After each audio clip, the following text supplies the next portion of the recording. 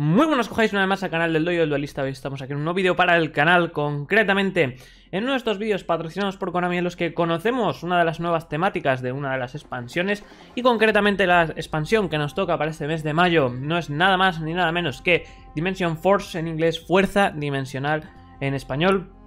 Una expansión que yo en lo particular le tengo muchas ganas, ya que nos presenta varios arquetipos, como habréis podido ver en ese pequeño teaser que pone Konami antes de este tipo de vídeos. Arquetipos bastante buenos, bastante interesantes. En tema de temáticas pues tenemos dos nuevas y tenemos también soporte a otras muchas. Y la verdad es una expansión que a mí en lo particular, como ya os digo, me interesa bastante y hoy pues vamos a conocer una de esas nuevas temáticas. Bien, la temática que vamos a conocer hoy no es otra que Scareclaw en inglés o Terrogarra en español. Una temática pues basada en monstruos de bestia y guerrero con la mecánica de la Link y con un efecto bastante interesante, sobre todo ya lo veremos ahora en el apartado de invocación, pero también que juega con el apartado de los monstruos en defensa, lo cual pues es una mecánica original. El mazo en sí tiene unos diseños brutales, los iremos viendo ahora y tiene ya soporte confirmado para futuro, entonces pues bueno, será un mazo que es interesante ir adquiriendo porque va a tener mejores estrategias a futuro con esos nuevos soportes y la verdad pues lo vamos a ver ahora, es un mazo bastante interesante. Pero antes de comenzar, como siempre, recordaros que si os gusta el vídeo le deis al like, os suscribáis si no estáis suscritos y lo compartáis para que más gente pueda conocer a los Terrogarra para ir bien preparados a esas previews de Dimension Force. Bien, sin mucho más que decir, vamos a pasar a conocer a los Terrogarra. Bien, para empezar vamos a tratar el tema de los monstruos, vamos a conocer primero a los monstruos Terrogarra. Los monstruos Terrogarra se diferencian en dos tipos, por así decirlo. Los monstruos bestia, que son monstruos de nivel 3, que son los primeros que vamos a tratar prácticamente porque son bastante más sencillos de tratar, ya que son algo más parecidos entre ellos. Y luego tenemos los de tipo guerrero. Concretamente dentro del arquetipo además vamos a conocer un monstruo que no es Terrogarra, pero sí que tiene que ver con el arquetipo por temas sobre todo de lore, pero también por efectos, que además ya iremos viendo a futuro que va a ser un monstruo recurrente en otros arquetipos, lo cual pues bueno, es interesante. Pero primero vamos a conocer a los Terrogarra en sí. Como os digo, lo primero que vamos a hacer es conocer a las tres bestias Terrogarra que presenta el arquetipo, siendo la primera Terrogarra Astra. Esta especie de tigre dientes de sable, que la verdad tiene un diseño brutal. Un monstruo de bestia de nivel 3 de tierra. Tiene 0 de ataque, 1300 de defensa y esto es interesante porque funcionan con la defensa y además el hecho de que sea de bestia pues nos da ya un indicio a que puede incluso llegar a mezclarse con Tribrigada. Bien, ¿qué efecto tienen estos Terrogarra? Concretamente este Astra, pero los Terrogarra de bestia en general. Pues el efecto genérico que tienen es un efecto muy interesante de invocación especial. Y es que podemos invocar esta carta de modo especial desde la mano a la zona de un monstruo principal adyacente a un monstruo Terrogarra que controlemos o en su columna. Esto es muy interesante porque en el momento que tengamos un Terrogarra en campo automáticamente van a empezar a caer el resto. Este efecto además es interesante porque no solo es en los adyacentes, es decir, los que tengan a sus lados, sino también en su columna, por lo cual con los Link pues también los podemos invocar justo debajo. Como veis, un efecto de spam bastante interesante, que sí que es cierto que si tenemos a los tres diferentes en mano, podemos invocarlos pues prácticamente teniendo materiales más que de sobra para poder hacer la Link, que ya veremos que sí que es cierto que es un poquito difícil de bajar, pero es muy buena. Luego además, solo puedes invocar de modo especial un Terrogarra Astra una vez por turno de esta forma. Se aplica de igual manera a los dos siguientes que vamos a conocer. Y después, cada uno de ellos posee un efecto. En este caso, los monstruos Terrogarra en la zona o zonas de monstruos extra pueden atacar un número de veces en cada battle phase hasta el número de monstruos Terrogarra en posición de defensa que controlemos con diferentes nombres. Este es el efecto que nos aporta este Astra.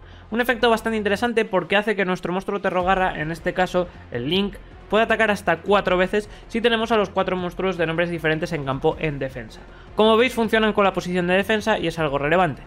Luego, aparte, una cosa remarcable es que al decir tus monstruos Terrogarra en la zona o zonas de monstruos extra pueden atacar un número de veces en cada battle phase, etcétera, es interesante porque no se aplica solo al de la extra monster zone superior, sino a todos aquellos que vayas a bajar en zonas de Link. Es decir, en cualquier zona a la que apunte uno de tus Terrogarra iniciales, si bajas otro Terrogarra, este va a ganar también este efecto, lo cual pues es bastante importante.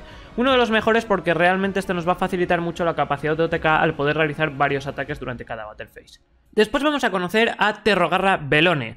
Velone, bastante chulo además también, esta especie de lobo que tiene un bozal en la boca, entonces no sé cómo puede morder, pero bueno, para ello lleva esa especie de agujas cañón en los costados que son pues su arma principal, supongo yo. Un monstruo con también nivel 3, un monstruo con también atributo tierra, lo cual pues obviamente es bastante interesante. Ataque 0 y defensa 1700. El efecto que tiene, igual que el anterior, es que lo podemos invocar de modo especial desde la mano a la zona principal adyacente a un monstruo terrogarra que controlemos o en su columna. Como veis, pues es un efecto que ya os digo es genérico que presentan estos 3 terrogarra de bestia.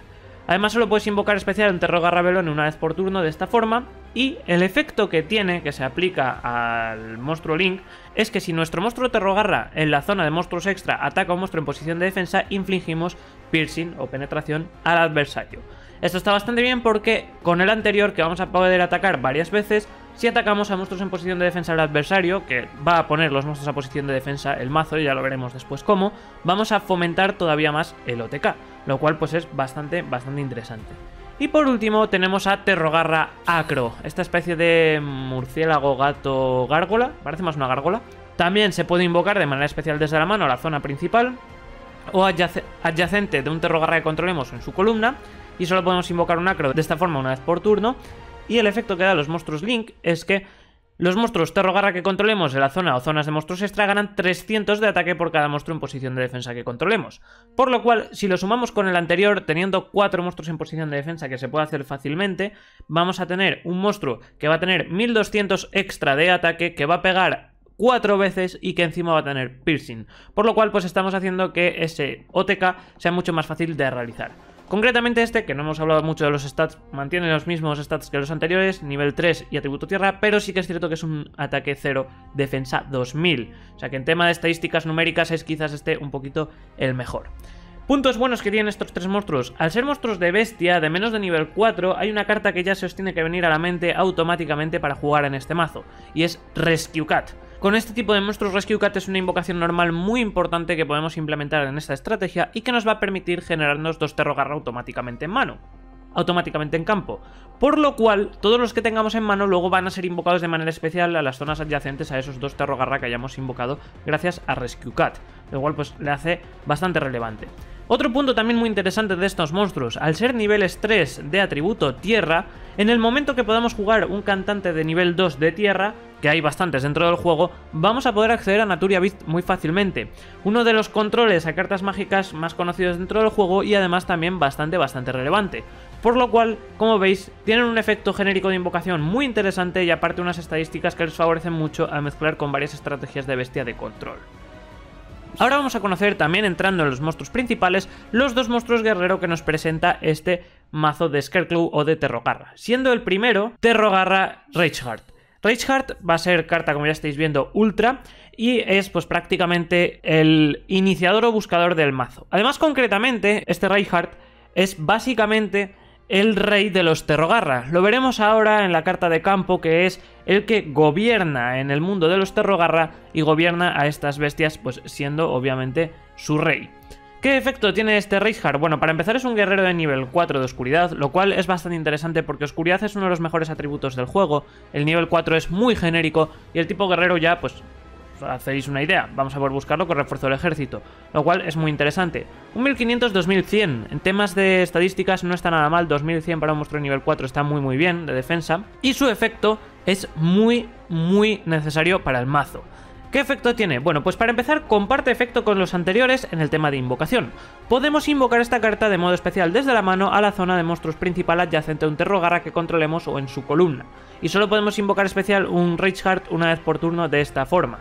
Lo cual está muy bien porque ya estamos generándonos un monstruo más en campo en posición de defensa para todos esos efectos. Pero la cosa no acaba ahí. Es una carta que tiene un efecto de búsqueda muy bueno para el mazo y como ya os digo, el mazo tendrá soporte a futuro y será prácticamente completado esta carta con ese nuevo soporte porque ya nos acelera prácticamente toda la estrategia. ¿Qué efecto tiene? Si es invocado de modo normal o especial, por lo cual tiene una versatilidad terrible para poder invocarlo normal, si no podemos invocarlo especial por no tener terrogarras, podemos añadir a la mano una mágica o trampa terrogarra en el deck y después, si 3 o más monstruos en posición de defensa están en el campo, podemos robar una carta. Y solo podemos utilizar este efecto de Rageheart una vez por turno. Puntos muy interesantes y remarcables dentro de esta carta. Para empezar te voy a añadir una mágica o trampa terrogarra a la mano. Por desgracia, el campo no lo vamos a poder buscar, porque como ya veremos no lleva terrogarra, pero sí que es cierto que es muy interesante porque nos va a poder permitirnos buscar otras cartas que posee el arquetipo, como llegada a terrogarra, que veremos que es un monster reborn, es decir, una manera de revivir nuestros monstruos desde el cementerio, bastante útil. También tendremos el rascagolpe terrogarra, también bastante interesante, que es una carta que sirve a la par de negación, pero también muy interesante con alternativa terrogarra, una carta que nos va a permitir combar con nuestro monstruo Link y que nos va a dar mucha capacidad de juego. Aparte también, el otro efecto que tiene también es muy interesante. ¿Por qué? Porque si 3 o más monstruos están en posición de defensa en el campo, y no implica que tenga que ser en nuestro campo, sino también en el del oponente, es decir, que si el oponente tiene 3 o más monstruos en defensa se va a aplicar igual aunque nosotros no los tengamos, robamos una carta.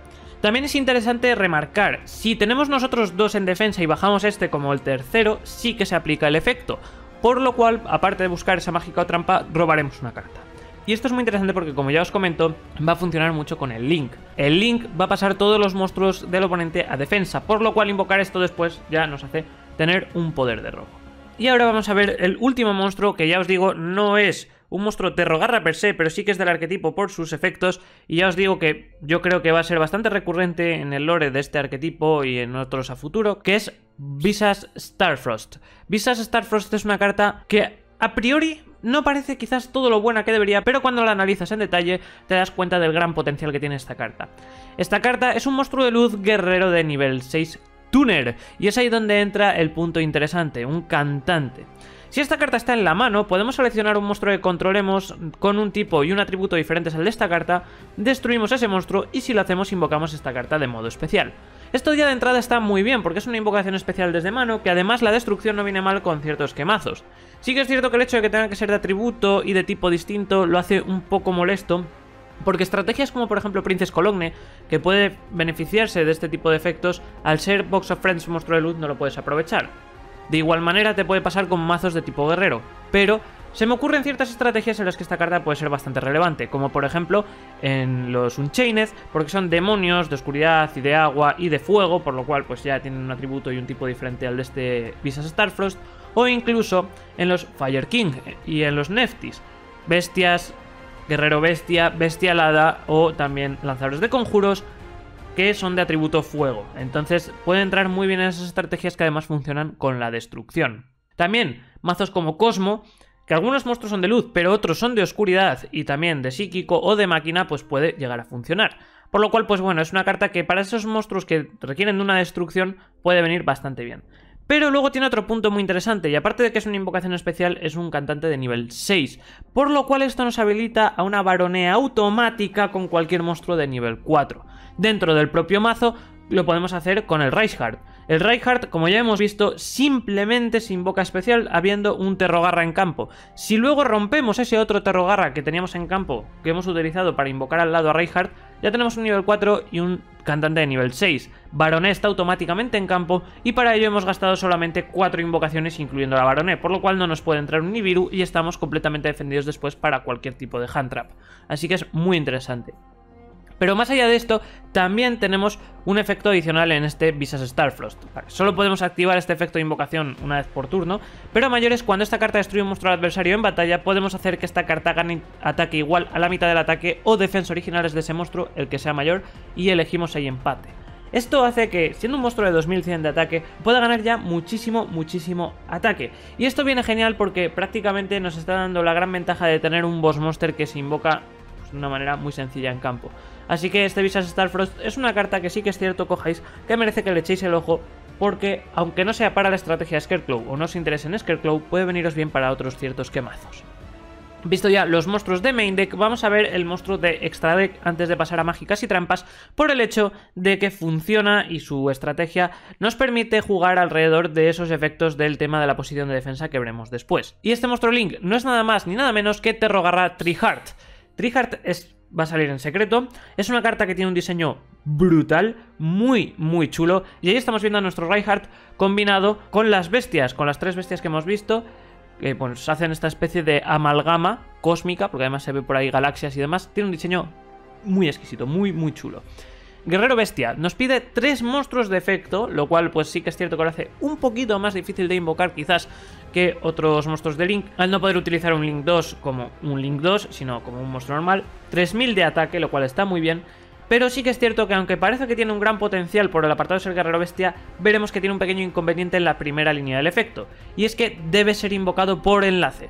Así que descartad para invocar esta carta a los Tribrigada, porque no vais a poder invocarlo con el efecto de los propios Tribrigada. Pero ojo, eso no hace que sea una mala carta, porque como veremos ahora, sus efectos son muy buenos. Todos los monstruos boca arriba en el campo son cambiados a posición de defensa. Sin más, esto no es un efecto de activación, es un efecto continuo, lo cual pues obviamente hace que el oponente no nos lo pueda negar, a no ser que aplique algo que afecte directamente a este tryhard, como por ejemplo una Infinite Impermanence, ¿vale? Luego, no es afectado por los efectos activados de monstruos en posición de defensa. Esto lo hace brutal, porque obviamente dado que estamos pasando todos los monstruos del oponente a defensa, no nos va a poder negar este efecto con esos monstruos, a excepción de los monstruos Link, obviamente. Y una vez por turno, si esta carta está en la zona de monstruos extra, podemos seleccionar un Terrogarra de nivel 3 en el cementerio, invocarlo especial, y si lo hacemos, añadimos a la mano un Terrogarra en el deck. Y además no podemos invocar monstruos de manera especial por el resto del turno, excepto Terrogarra. Este efecto es muy bueno. ¿Por qué? Porque si hemos utilizado, como os comentaba antes, ese Rescue Cat, por ejemplo, para invocarnos a 2 de nuestros Terrogarra de nivel 3 desde el propio deck, y nos bajamos el tercero desde la mano, hacemos este monstruo Link, vamos a pasar los monstruos del oponente a defensa, activamos este efecto, invocamos uno de esos niveles 3 y nos añadimos a mano a nuestro Reinhardt. Y Reinhardt, al invocarse por tener ya ese Terrogarra y tener el oponente de los monstruos en defensa, nosotros tener un monstruo en defensa, aparte de buscarnos una mágica o trampa, vamos a poder robar una carta. Entonces nos viene bastante bien. Luego aparte, como veis, es una carta que sí que es cierto que es prácticamente indestructible, a no ser que se le aplique con mágicas o trampas o con monstruos Link. Pero como veremos ahora en el apartado de las cartas mágicas y trampas, ese problema queda bastante solucionado porque tenemos una carta que va a prevenirnos de esas invocaciones de Link del oponente. Entrando en esas cartas mágicas y trampas, la primera que vamos a conocer es la carta de campo Planeta Primitivo Raifobia, una carta brutal también en tema de diseño, muy bonita, y que además tenemos que hacerle un análisis a su artwork porque nos presenta bastante información sobre su historia. Principal problema que tiene la carta, como ya veis, no es una Terrogarra por nombre, por lo cual no la podemos buscar con el efecto de nuestro Reinhardt. Pero esto no es un problema porque, como ya os digo, a futuro hay un soporte que va a solucionar bastante este problemilla, este inconveniente. Bien, esta carta, como ya os digo, hay que analizarla porque en el tema de artwork es muy chulo. Tenemos a nuestro Reinhardt ahí, que estamos viendo que corona esa cima, ese risco, disfrutando en su trono de una batalla con sus bestias. Y ahí estamos viendo que es el líder o el rey de este planeta primitivo. Pero también muy interesante, y es donde está el tema del lore, como veis hay un cometa que está llegando a este planeta. Bueno, pues ese cometa no es nada más ni nada menos que Visas Starfrost, que luego se enfrentará, como veremos en una carta mágica, a Reinhardt y a Tryhard, que es el monstruo Link. Pero bueno, vamos a analizar el efecto porque obviamente es lo que nos interesa de esta carta. Y es que tiene un efecto muy interesante. Cuando esta carta es activada podemos añadir a la mano un monstruo Terrogarra o Visas Starfrost en el deck. Por lo cual pues ya nos estamos buscando el Terrogarra que queramos, estamos buscando el Visas Starfrost, entonces ya vamos a arrancar a partir de ahí. Además, los monstruos que controla el adversario pierden 100 de ataque y defensa por cada monstruo en posición de defensa en el campo, lo cual implica también los monstruos del oponente. Eso es brutal. Además, si 3 o más monstruos en posición de defensa están en el campo, podemos seleccionar una carta que controle al adversario y destruirla, de nuevo, en el campo, incluyendo también a los monstruos del oponente, por lo cual, si los pasamos todos a defensa con el efecto de Tryhard, ya tenemos esto automáticamente activado. Y además, solo podemos usar este efecto del planeta primitivo Raifobia una vez por turno, y solo podemos activar un planeta primitivo Raifobia por turno. Bueno, como veis, una carta de campo muy poderosa para este arquetipo. Después vamos a conocer la llegada Terrogarra, mencionada anteriormente, Monster Reborn para el mazo, una invocación desde el cementerio. Diseño brutal, como estáis viendo ahí, está Reinhardt todo confiado, señalando a Visas Starfrost con su espada, mientras pues obviamente su jauría de bestias le intentan intimidar. Esa es la presentación que tiene Visas Starfrost en este planeta primitivo.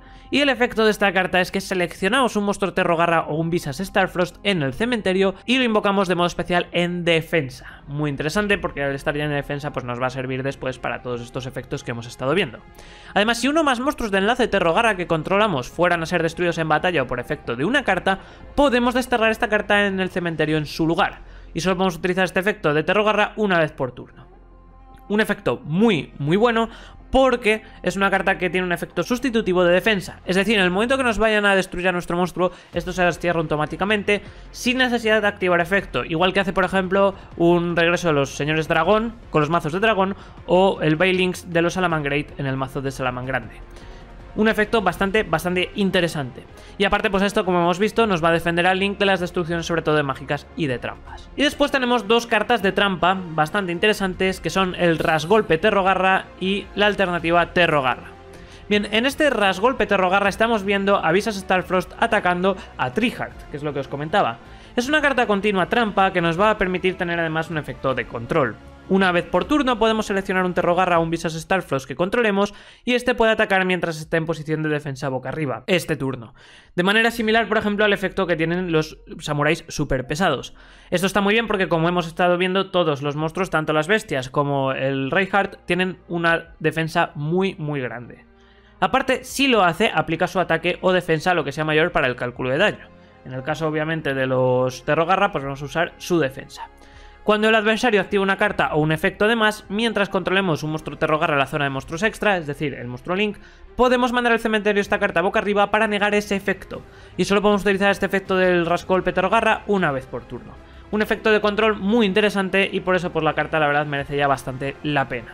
Y por último tenemos la alternativa Terrogarra, carta normal, carta trampa normal, que además pues tiene un efecto, como ya os digo, para evitar esos monstruos Links del oponente. Sacrificamos 3 monstruos Terrogarra y por el resto de este turno el adversario solo puede invocar de modo especial monstruos en posición de defensa, por lo cual los Links quedan completamente anulados. Así que ya, si tenemos el monstruo Link en campo, los monstruos en posición de defensa no van a poder afectarle, así que pues obviamente ya queda todo totalmente defendido. Además, durante nuestro turno desterramos esta carta en el cementerio para infligir 100 puntos de daño al adversario por cada monstruo en posición de defensa en el campo, incluido también en el del oponente. Y solo podemos utilizar este efecto de la alternativa Terrogarra una vez por turno. Un efecto muy interesante porque es un efecto de quemado que podemos utilizar incluso para finalizar duelo o para una finalización de match y poder alzarnos con la victoria por diferencia de puntos de vida. Lo cual pues obviamente nos está dando una victoria que, aunque sí un poco asquerosa, pues bastante eficaz. Y nada más, chicos, estos serían las nuevas cartas del arquetipo Terrogarra o Scareclaw en inglés que nos presenta Konami para este Dimension Force.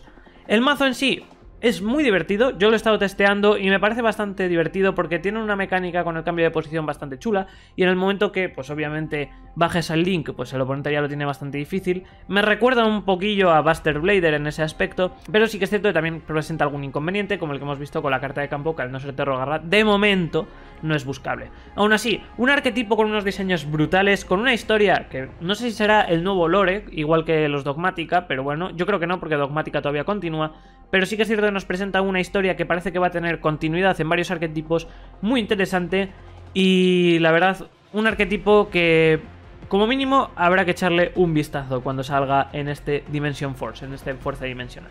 Y nada más, chicos, simplemente estad atentos a la salida de este producto el 19 de mayo, para, pues obviamente, disfrutar tanto de este arquetipo como de los nuevos y de los soportes que vienen en esta nueva expansión. Y sin mucho más que decir, como siempre digo, chicos, si os ha gustado el vídeo, dale al like, suscribiros al canal si no estáis suscritos, compartidlo, agradecer a Konami que me haya mandado esta información para poder presentaros a los salvajes Terrogarra, y nada más, nos vemos en el siguiente vídeo. Un saludo, chao.